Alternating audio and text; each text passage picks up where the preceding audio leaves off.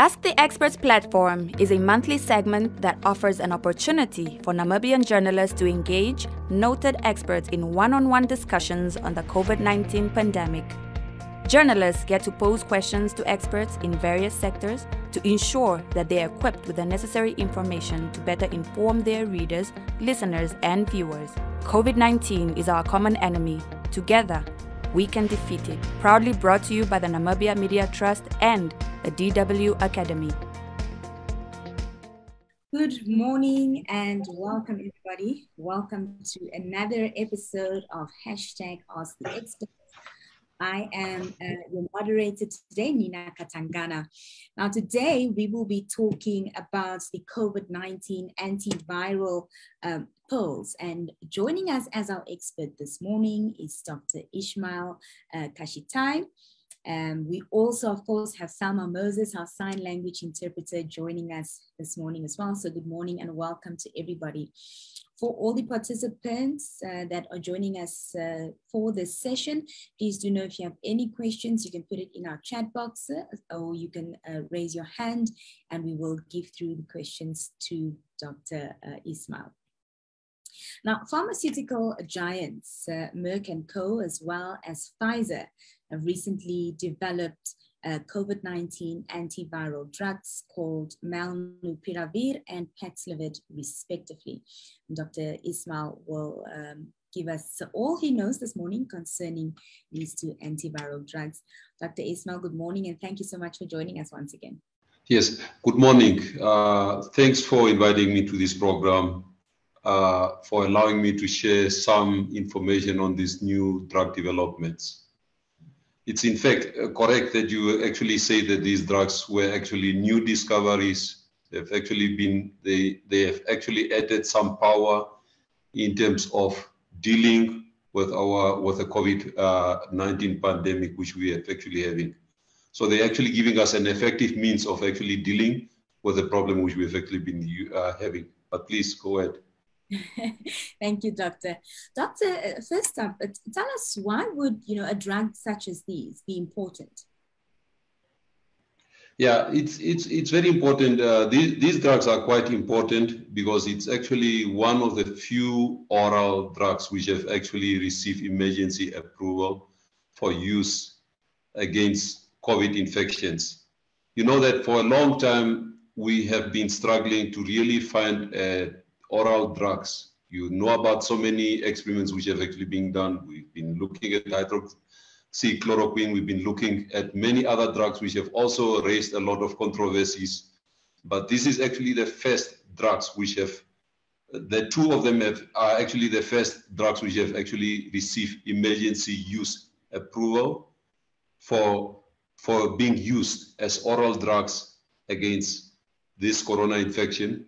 And that's the reason why they are quite important. But the most important thing is actually that we can actually use these drugs by taking them even at home. If you start getting COVID symptoms and the symptoms are mild and they are moderate, you can actually start using them very early and they can actually prevent you from progressing into a severe situation where you will have to require hospitalization. So they're quite effective. They're coming with very good numbers, during which they actually showed during a trial, and this is the reason why they have actually received emergency use approval. Mm-hmm. Doctor, I think a lot of people, when the drugs was first announced and we heard about it, and I mean, it was just recently, it was in December, I think early December, where, mainstream media was talking about these antiviral drugs. And the understanding was that it would be used for COVID-19 treatment. So for patients, specifically those who are more prone to be seriously ill with the COVID-19 virus, would then be treated with this drug. You've just mentioned that it can also be taken as a preventative measure to avoid getting really ill with COVID-19. Yeah. The main thing is actually that there is no replacement to vaccines. One needs to have a better understanding of these drugs. The main thing is it cannot be taken by everyone who have got COVID. We're looking at specific individuals. Those individuals will be, if I can just put it straightforward, for the drug Paxlovid, you will have to be older than 12 years. Okay, that's one condition. Whereas for the Molnupiravir, you need to be older than 18 years and above to be taking it. You need to be diagnosed with COVID-19. It must be a laboratory proven. There must be a laboratory proven PCR test or even an antigen test, which will actually confirm that you've got COVID. And then the second thing is actually that you need to have symptoms, mild symptoms or moderate symptoms, which will actually show that you are actually sick from COVID. So those two symptoms actually the main things. And then the third one is actually the third condition which needs to be fulfilled before you can actually be put on those drugs is actually that, as you rightfully said, you must be having a risk factor, at least one risk factor, which puts you at the risk of actually progressing in a severe condition, which will actually result into hospitalization or even other bad outcomes or whatever it is. So those three conditions must be first be met before you can actually be put on those drugs. So that is the difference to the, for instance, for the vaccines. Whereas with the vaccines, you are given those vaccines before you have even developed the disease. It's basically drugs which will obviously program and help you to prevent getting infected. Whereas these drugs are actually used once you are actually infected. But it is not for everyone, as you can actually see. You need to meet those three conditions before you can actually get them. Doctor, when you say you need to have, there's a risk factor involved, does that mean that, a potential patient, would either have a comorbidity or an underlying health issue? Is that what you mean? And I wanted to know, by risk factor, do you mean having a comorbidity or a serious underlying health issue? Yes, it's correct. I can just give you a run through those conditions which will put you at risk of actually progressing into a severe condition. These are, for instance, patient with HIV, especially if their CD4 counts and their immune condition is quite low. It's a patients who have actually been receiving certain medications which are known to decrease your immunity. This includes steroids. This includes certain anti-cancer treatments which we give, but there's also some anti-inflammatory drugs which we use for rheumatoid arthritis, which can also decrease your immunity, or in fact, even the conditions itself, such as rheumatoid arthritis or inflammatory other conditions, which can also put you at risk of actually developing that. There are certain conditions like sickle cell disease. There are certain neurological conditions like multiple sclerosis, or other conditions which will actually result into that. There are patients who have got kidney failure, liver failure. So even diabetics and even people with high blood pressure, we know that COVID can actually put a big challenge on your body. And these are actually the people who can actually qualify for that. But that specific qualification needs to be determined by a doctor to really see as to whether you qualify to be given that drug. It's not a drug which you can just go and buy over the counter or just go in any clinic and just get it there. There must be, at the moment, the way how they brought it in is actually that you need to meet those conditions before you can actually be put on those drugs. Doctor, can you tell us which one of these drugs works better? Yeah, both of them are antiviral drugs, and they can all be taken orally. So both of them have got their own places. But if one looks from the research and from the findings which have actually done during the time when they were doing the trials, the Paxlovid have actually come out much more stronger, because what it did is actually that when they did a double-blinded randomized trials, and placebo-based, they actually the outcome of those studies have actually shown that they reduce progression from mild or moderate disease to severe disease, which will actually even, in fact, resulting into hospitalization. They reduce hospitalization and complications and death by 89%, compared to the Molnupiravir, which is actually doing the same thing with a reduction of 50%. So if you look at the numbers, clearly Paxlovid is actually much more better than the other one. But you know, these drugs are there. And all those big countries are actually eyeing for that. Everyone is actually running for that. And at the moment, there is not much supply. Everyone wants to get it because they've seen that it comes in. It's one of the few drugs which have actually come in with mortality benefit and even morbidity benefit. So those many rich countries are actually eyeing for that. And they've already, before the drugs have even been produced, they've already put up orders because they can obviously give more money for those specific drugs. So it's going to take a bit of a while before we can even get it. But yes, there are mechanisms of actually trying to make sure that there's an equitable distribution worldwide.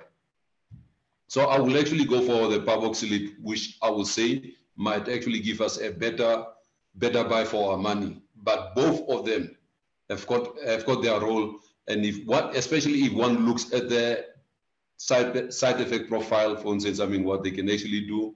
So that's a reason you might actually end up not qualifying to take this one because of the side effect or your response to that, and then you will have to have that other alternative.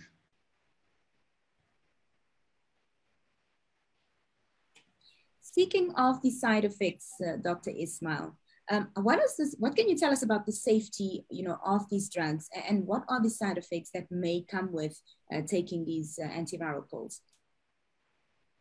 Yeah, that's actually the main reason why these drugs have got to go through trials when they are being developed. They take a group of individuals who are actually exposed to these drugs, and they are being monitored regarding the side effects and obviously the efficacy of these drugs as well. But we're talking about now the side effects. What they have actually observed is actually that if I can take the side effects one by one, generally, serious side effects are very rare. There's no drug which you can actually say it's 100% safe. Even a simple drug such as Panado can actually cause serious life-threatening side effects. But be it as it is, we're all using Panados. We know how safe they are. And this is exactly more or less in the same type of category, which I will actually say. But if you look at the Molnupiravir, for instance, it can actually cause dizziness, it can cause headache, it can cause diarrhea, and by causing diarrhea, it can actually result into certain medications not being absorbed properly, especially for those individuals who have got to take a specific amount of medication. So in that situation, you need to be much more careful on that. So if a drug actually makes you dizzy or give you a headache, you may have to know that it's also going to affect your driving cars or bicycles, for instance. You will not want to do that after having taken the drug, especially if you are experiencing those type of side effects. For the Paxlovid, the side effects which are mainly coming on that is actually that they can raise your blood pressure. They can also give you diarrhea, but they can also give you muscle aches, and they can give you a sensation of loss of taste. These are really the major things. And then further on, if you look for the Paxlovid, you need to be very careful that it cannot harm your liver. I mean, there are liver problems or liver abnormalities which have actually been noted, which can actually come as a result of that. And also for people with kidney problems, especially the ones which have got severe kidney disease, those ones should actually not even be given those drugs. But then the other additional side problem is actually that in the way how these drugs are working. They're working, I mean, if you look at the Paxlovid, it's actually a combination of two antivirals, and a common antiviral which we actually use in HIV, which is called Ritonavir, which is actually then being used to use the basic substance which they call Molnupiravir. And that substance is actually the Ritonavir, which we also use, which is a protease inhibitor, which we use in HIV as well, is actually then being used to prevent the breakdown of this active substance, and thus allowing higher levels of this drug, and also these drugs to remain longer in the body. But that drug has got serious drug interactions. For instance, when you give it to someone who is actually being taken, I can just talk about anti-epileptic drugs or anticoagulation drugs, which we use for clots in the body. The levels of these drugs can actually be changed. in a very undesired way, either that it suppresses those levels of those drugs to the extent that the drugs no longer prevents the epileptic attacks, or that the drugs no longer work as an anticoagulant and then aggravating the same problems. So these things needs to be looked at. Doctor, the other thing I wanted to ask, you mentioned earlier was that if you're older than 12, then you can take the Paxlovid, and if you're older than 18, you can then be administered with the Molnupiravir. You also mentioned individuals who have certain health conditions who are eligible for these drugs. I wanted to ask, what are the other requirements? So who else is eligible to be able to take these drugs? Yeah, those are really the main ones. I mean, we've looked at the age. We've looked at the age. The 2 ages, as I say, that's one of the conditions. And then obviously we have also looked at that you need to be symptomatic. You need to have signs of disease, which is severe, which can be mild or moderate. Meaning that if you are in hospital and you are severely sick, you've got seriously critical illness or whatever it is, and you require oxygen, then you are in a different category. Then you should actually not be taking this drug unless you have started off with a mild disease or moderate disease where you were not seriously ill and then you have progressed into a much more severe state. Then you can actually continue taking your 5-day course of these drugs. Okay, that is a situation, but it's not being used for people who are seriously ill in general. Okay, that is one condition. And you can also not take these drugs if you don't have a proof that you have got a COVID infection. You cannot take it as a preventative, prophylactic type of thing. And you can also not, for instance, I mean, very often people, you might actually have been exposed to someone who have been COVID, and now all of a sudden you are fearing that you may actually on the longer run develop this infection as well. And for that sake, in that situation, you cannot use it as trying to prevent the onset of infection. You will have to wait for the infection to develop. You will have to have mild disease to moderate disease. Those are the main two things. And then the most important thing is, as I said, they seem to be very strict on these 3 conditions. The 3 conditions, the conditions that you will have to have a pre-existing condition which will put you at risk of disease progression, ending up in hospital with the various complications of that. Unfortunately, they seem to be very strict. And in general, when I also looked at the way how they prescribe it, where they've been using it in the USA and also in England, they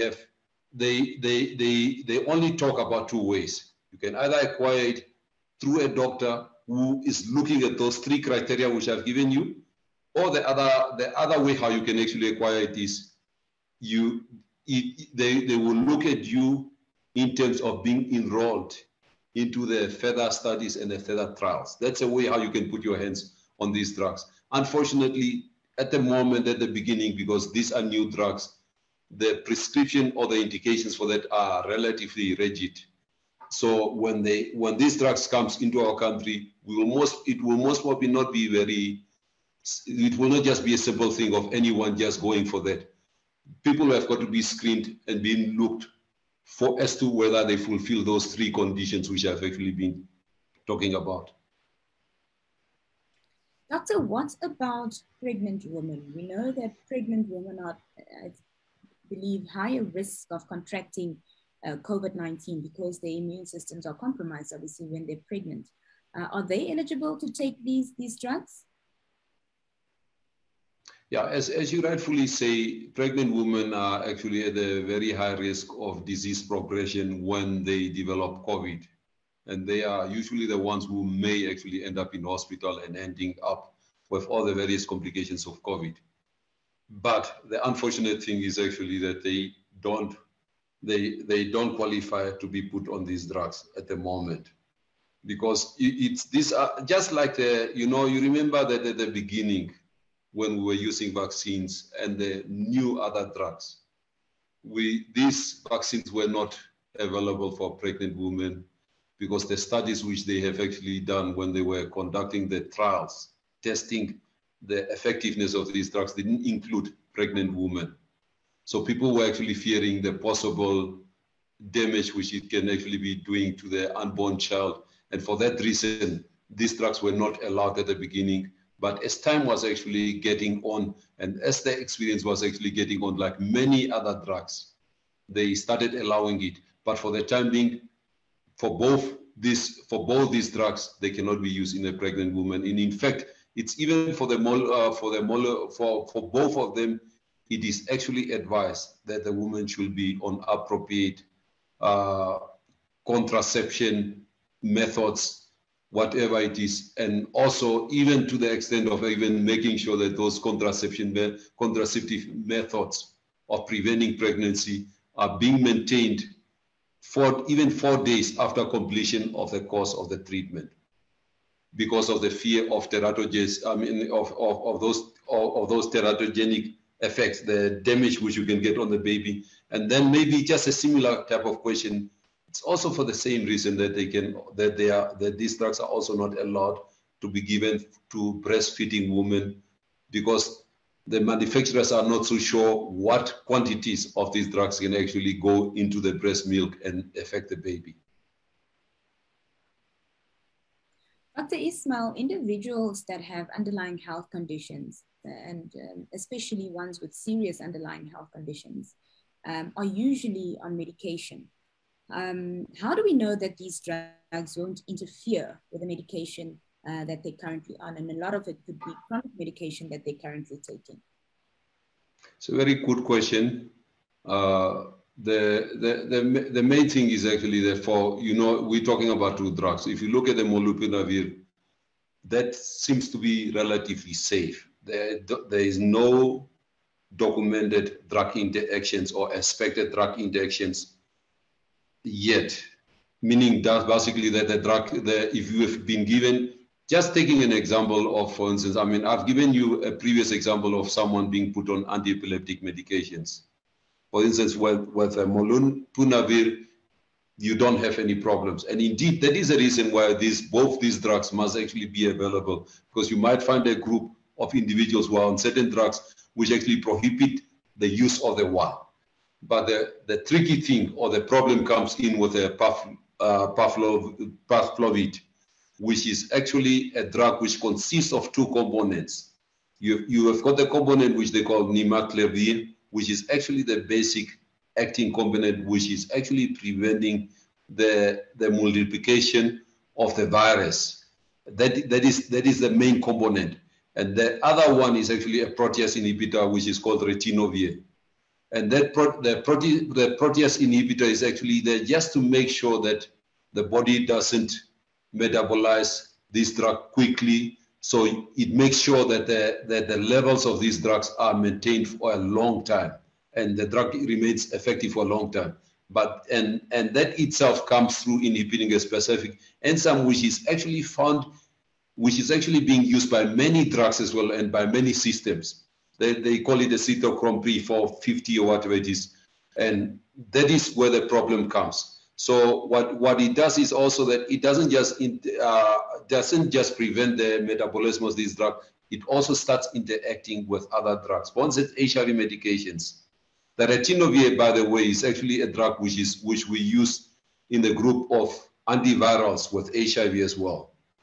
So when someone, for instance, and that is where the problem is. When someone with epilepsy, for instance, starts taking it, there is a rapid breakdown of this specific drug as a result of these new drugs, and then the person starts getting epileptic attacks. We have also mentioned the issue with a drug called warfarin, which we use for clots, and you know that clots is a common problem in patients with COVID. And when you take this specific drug, it might actually result in ineffectiveness of these drugs, and then the clots can actually become overwhelming and cause problems. But it can also be interacting with contraceptive pills, for instance. The person might be actually be taking these pills, and then the contraceptive pills are not working. Generally, when we're talking about contraceptive pills, when you've got COVID, obviously you should not be very close to people. You should actually prevent any contact as such per se. But should it actually happen, then your type of defense will not be there. But the one important thing is actually that, which I would actually like to note on that point, is also that since there is just one component of an antiretroviral, anti-HIV drug in that one Paxlovid, you yourself, we know that when we are using anti-HIV drugs, they are a combination of at least 3 drugs. So now, when you expose someone who has been known to be resistant to, have been known to have a resistant HIV virus, or who has known to have failed on his treatment, if you just introduce this specific antiviral, this situation might actually make it very difficult for this person to go on, because it will also it will actually aggravate, or it will worsen the drug resistance against the HIV. So you should also be very, very much aware about the HIV status of the person, or the drugs which the person is doing, as to whether this person is actually very effective. And that is, again, the reason why you need to have people who really got specialist knowledge or specific knowledge about these factors. You can see it's not drugs which can just be prescribed by anyone. The people who are prescribing these drugs needs to look at the patient as such, looking at what is he using, what is his specific conditions, and then having to take a decision as to, can this person actually really use this drug or not? So that is the reason why it's there. But the drug interactions are definitely a very important point to be aware of. Thank you, Doctor. Just our participants this morning that are joining us on Zoom, please, if you do have a question for Dr. Ismail, you can either just raise your hand, or you can put it in the chat box and interact with them and get a response to your question.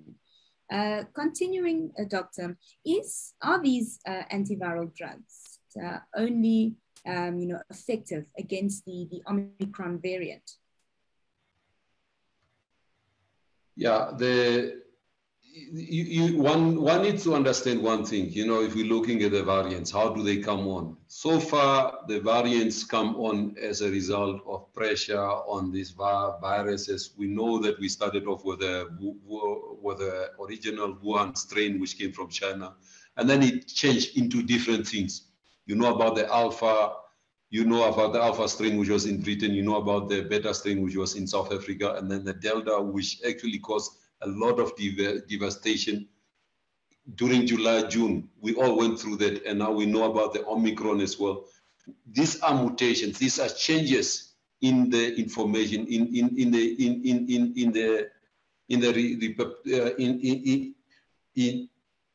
the structure of the virus itself.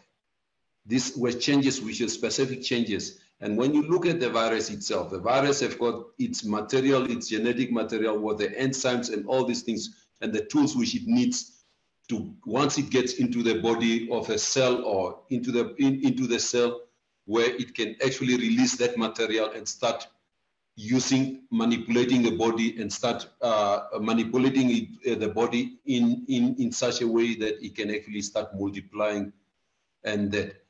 But there is obviously also the shell of this virus, and which consists of a spike protein, a specific type of thing which we call a spike protein.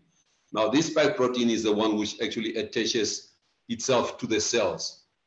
If we look at all these variants have actually changed when they came on. They've actually changed the spike protein characteristic.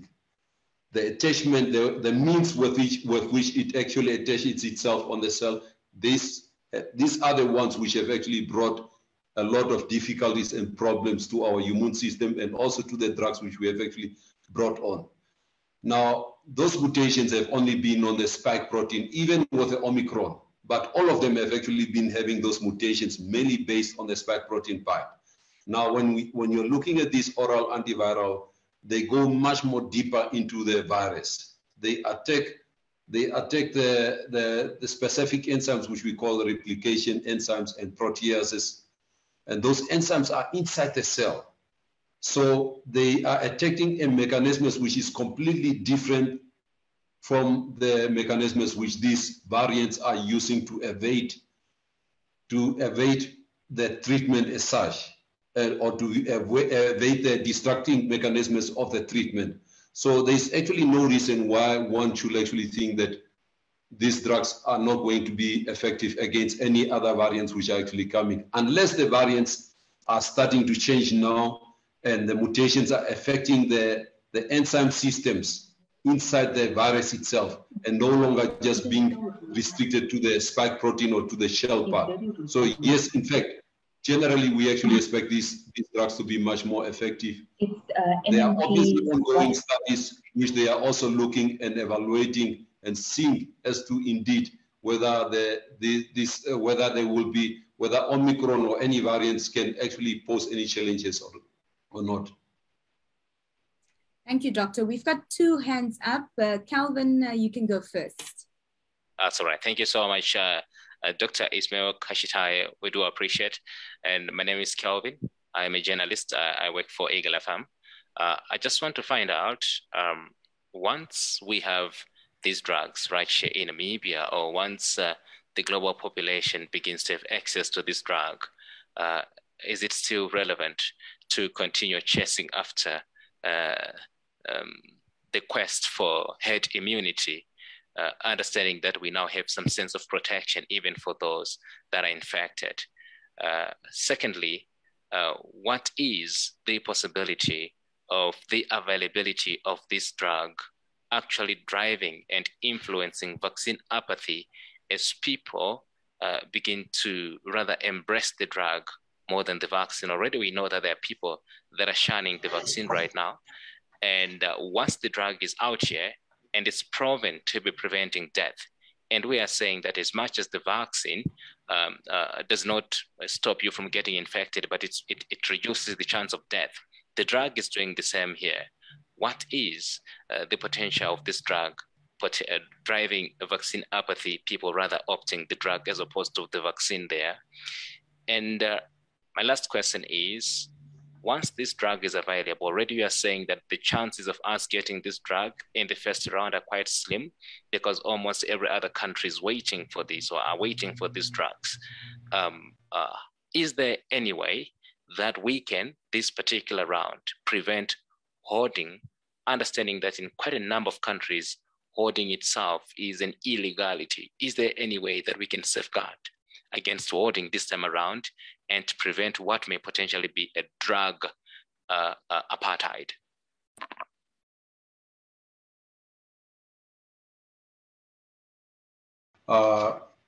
To start off with the issue of herd immunity, I mean, we're looking, you know our current stats. We are most probably somewhere there 20% in terms of having people who are being vaccinated, contrary to most of the countries in the developed world. They're talking about 80%. It's just a reverse ratio which we are having. Obviously, you know the issue with COVID is actually life have got to get on. We cannot continue being in the same situation. But the unfortunate thing is actually with us is actually that our numbers, I mean, in terms of actually achieving herd immunity, our numbers are still very far. And people, as you yourself actually know, people are quite reluctant to get vaccinations for whatever factors which are around there, whether it's, I won't think that it's a matter of people not really getting information. It's a matter of maybe fear or what other factors which are driving people, be it as it is. That is the situation. But the main most important thing is when we're looking at herd immunity and trying to get out of that, achieving it is, maybe people at the moment are no longer talking about achieving herd immunity.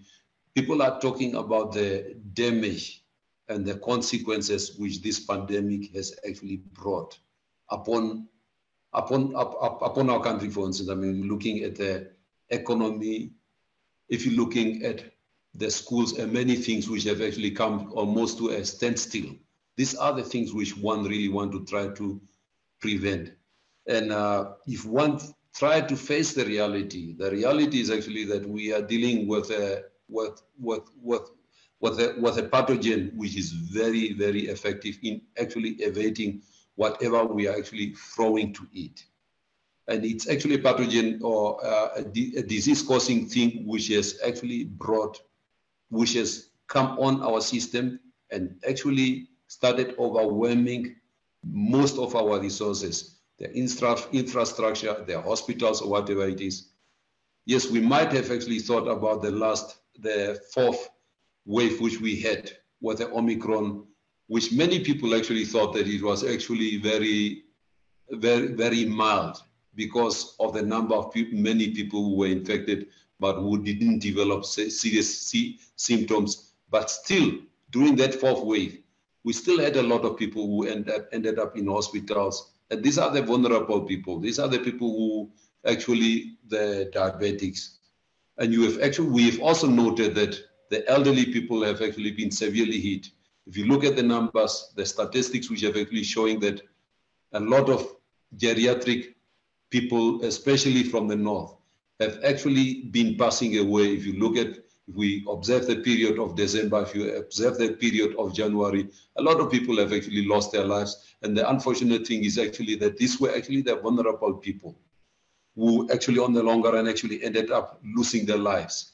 So the primary aim of actually treating this COVID pandemic, maybe as much as what we were actually targeting for herd immunity, the primary aim is actually to make sure that we don't have those overwhelming numbers of individuals falling sick and then progressing into a severe state where they will have to go to the hospitals, end up being put in the hospital, end up being put in ICUs, and then obviously also ending up losing their lives. You know, if you think about the time, the recent time, if you look at around about 5-6 months back again, how many people have we actually lost in this country? If you think about all the professionals and all the people who could have potentially contributed to the economy of this country, there is a lot of things which we have lost. And that is actually the primary aim on the longer run of actually trying to make sure that we deal with this condition. The issue of herd immunity will still be there. It's still relevant, but the main thing is actually it's to try to protect these type of consequences of people falling in sick and then overwhelming our systems. You see, we're spending so much resources. The public sector, the public sector as well as the private sector, they're spending a lot of resources. Instead of actually spending those resources, using it for instance, I mean, giving food to people, giving work to people, they are so much engaged trying to fight COVID to the extent that all those resources are now just withdrawn to fight COVID instead of actually using it for other things. And we all need to think about better ways of actually getting ourselves out of this year. It's not just the government alone, and that is on the longer run the reason why we will have to think about better ways of working on that. And we don't have much options. We have got that when you're looking at that, we need to look at examples of countries which have been in the same situation. When we look at the moment, clearly the whole world is definitively using the same type of methods, whether you're looking at China, whether you're looking at Russia or the Western world, they're all using the same well, and they still believe in getting most of the people vaccinated. And if you speak to epidemiologists and people who have been studying diseases, they believe that once we have reached a big number of people being vaccinated, we will, on the longer run, actually ending up protecting ourselves. So that concept of herd immunity is there, but it's obviously there to try to get us out of this spot which we are. If I look at the oral drugs which we are giving, you remember that I mentioned that these drugs are only at the moment only meant for specific people. It's not everyone who's going to get them. Even if you've got a mild, moderate disease, there's still conditions which you need to show a proof that that you have got COVID through the laboratory test, but you also need to show a proof that your condition is so bad that it warrants using these drugs because of your risk of progressing into severe disease. Yes, as you actually rightfully said, the hoarding of these drugs. There are bodies, international bodies such as WHO, UNICEF, and these bodies have actually gone into making agreements with the manufacturers, making sure that there is an equitable type of distribution of these drugs. They have already gone and signed contracts with these manufacturers, which will actually compel the manufacturers to reserve a specific portion for the underdeveloped countries and making sure that these drugs are actually available. So it's actually quite difficult to look at that. And I think that those are basically the things, on the longer run, people can look at that. It's difficult. We try to educate people. We try to give them all the information. But if people decide not to use specific drugs, then it's obviously factors which they are actually using themselves. But obviously the consequences are actually that the unfortunate thing is actually that the drugs themselves don't really offer the solutions per se, which they are not a replacement for the vaccines, if I can actually bring it that way.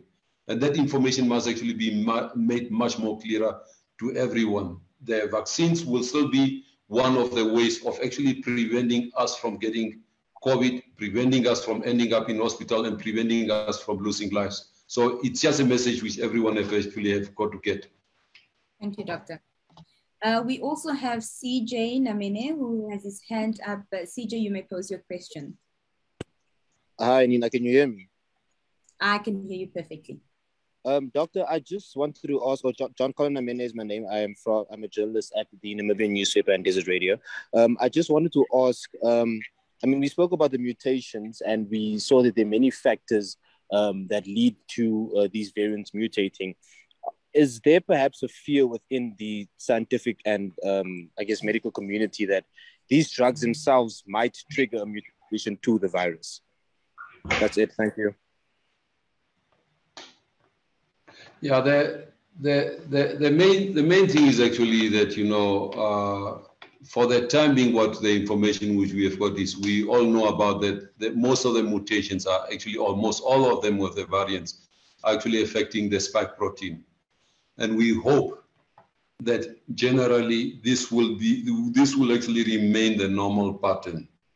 But I will not exclude the possibility that the drugs themselves, the virus could actually become much more smarter and much more clever, and in order to evade destruction by a medication, you might also start seeing mutations in the genes which are actually encoding for those specific enzymes which are replicating which are affecting the replication, or the specific enzymes like the protease inhibitors. In fact, when you're looking at, for instance, conditions such as HIV, that is, in fact, these things have actually been seen. And even some bacteria and viruses which have actually been affecting patients, bringing patients in the ICU. We've also seen that those bacteria, after being put under some type of pressure, they, on the longer run, develop mechanisms of evading the destruction and the killing from the drugs. So I cannot tell you specifically whether this is actually going to happen or not. We hope it's not going to happen, because for the time being, so much what we have actually been seeing, we've been having COVID for close to 2 years. We've only seen the mutations on the spike protein. So we hope that these mutations are not going to affect the effectiveness of these specific drugs. But the good thing is actually that there are still many drugs in the pipeline which are still in development phase. And it's almost just like looking at, for instance, the way how we treat HIV, or the way how we treat, for instance, diseases such as TB, which have also been having a lot of mutations in the way where these organisms have been mutations in order to evade the killing. Now, what the scientific community have actually been doing is they have been coming up with various combinations of drugs. When you're looking, for instance, at the way how we treat TB, we're using 4 drugs, at least 4 drugs combinations to treat this year. And we're looking at a combination of, for instance, in HIV, or combination of antiretrovirals, which are also 4, which are attacking the virus from different corners. So this is something which could potentially also come up in future, should we go into a situation where these mutations are now also evading these oral medications. Thank you, Doctor. Calvin has another question, and then thereafter we will round things off. Calvin, the floor is yours. Perfect. Yeah. Thank you so much. I was saying, Nina, thank you for being so kind. And Doctor, thank you so much for the articulation. My final question there being, we have experienced, states providing antiretroviral drugs for free because of the seriously of HIV. And we have also seen states making vaccine access free because of the seriousness of the pandemic. Are there any indications that when this drug comes, it's going to be free for the majority of Namibians or Namibians right here in the country? Are you getting those kinds of messages from the state, either here in Namibia or at a global scale? Is that conversation going? Yes, thank you for that question. I'm one of the deputy chairs of the case management committee, especially the scientific pillar, which is actually tasked as to looking at various issues which are pertaining the way how we're going to fight this COVID pandemic. And one of the duties of that is actually to look at drugs. As informations are coming, new informations are being revealed about a drug which has actually been used, and with its side effects or with all its problems, whether there's a need to withdraw these drugs, or indeed with the discovery of such drugs, for instance, that as soon as these drugs are actually availed, it's for us to look at that data and the evidence. And then we take that evidence to the Ministry of Health top management. We inform them that yes, there's these 2 drugs, or there's this specific drug, and we feel it also needs to be used in our treatment guidelines.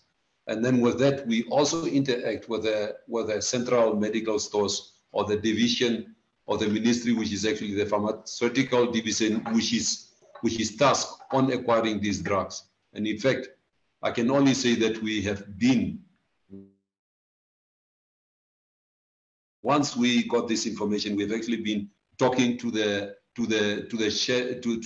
director of this specific division. We are working on something where we can actually make a recommendation as soon as next week. As soon as next week, we want to make that recommendation. And then obviously these colleagues in the Directorate of Pharmaceutical Service will then look at that information. For the time being, we have actually given a go-ahead that it's definitely worthwhile, that we need to get these drugs.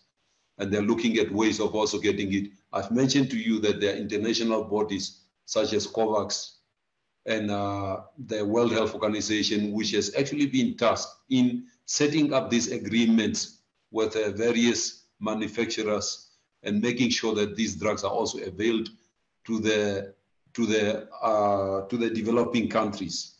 And this is the situation. So we're making sure that we're also going to acquire this. And once we acquire this year, obviously, just like the other drugs, we're making sure that these drugs are also being made available for those who need it in the public sector as well. But obviously also those drugs might also be available for those in the private sector. It will no longer be an issue of just that you have got money, you're only on medical aid, and that's the only way how you can get it. If you end up in the public service, you should also be getting it. So we are in the process of actually acquiring these drugs and making sure that they are availed to those who don't have the means of actually getting them. Just like in the previous occasions when we're using drugs such as remdesivir, we were using drugs such as Actembra, we were using drugs such as steroids. These drugs were also available in the public sector, and they were available for anyone who needed them. Dr. Ismail, thank you so much. Calvin, they say great minds think alike. That was my last question as well for Doctor this morning. Before we say goodbye, Doctor, any final remarks from you?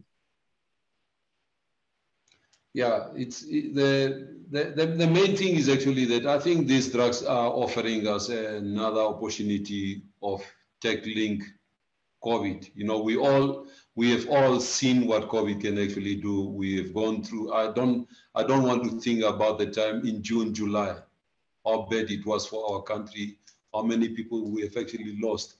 And in fact, when we're talking about losing lives, this drug will actually give us, or having our systems being overwhelmed, our hospitals being overcrowded, people having to use a lot of oxygen, very expensive tools. If we get these drugs, they will most probably, if we start using them very early during the time when someone is actually being infected, was showing very mild symptoms or moderate symptoms. If you use them very early, if a drug can actually prevent progression to severe disease where you require hospitalization by 89%, that is quite impressive for a drug like that. So it is, and the benefit is actually that with these drugs is you can take that treatment actually at home. So as in particular for the groups, as you have actually noted with the Omicron, many people got infected, but they didn't require to be in hospital. But unfortunately, there was still the vulnerable group of individuals who ended up in hospital, and they ended up on ventilators, and many of our loved ones, especially our genetic population from the north, end up losing their lives as well. These people are parents of someone. Doesn't matter how old they are, we still want to keep them as long as possible alive. So if these drugs can actually be brought into the country and offer us an opportunity to protect those individuals from ending up being severely sick, ending up losing their lives, this will actually be a very good breakthrough for our country. So with that, I think we will do all our best to try to get this drug into the country. Thank you for having had me here and listening to me. Thank you so much for taking time out to join us this morning, Doctor. Also to you, Salma, thank you so much for your time. To all our participants, thank you once again. Of course, this episode will be available on the NMT YouTube page, so you can watch it there once again, just for research purposes, or to catch up on some points that you may have missed. From myself and the NMT team, it's goodbye. Bye.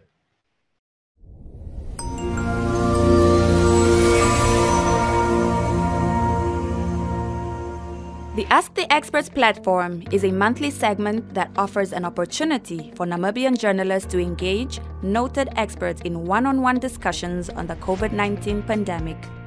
Journalists get to pose questions to experts in various sectors to ensure that they are equipped with the necessary information to better inform their readers, listeners, and viewers. COVID-19 is our common enemy. Together, we can defeat it. Proudly brought to you by the Namibia Media Trust and the DW Academy.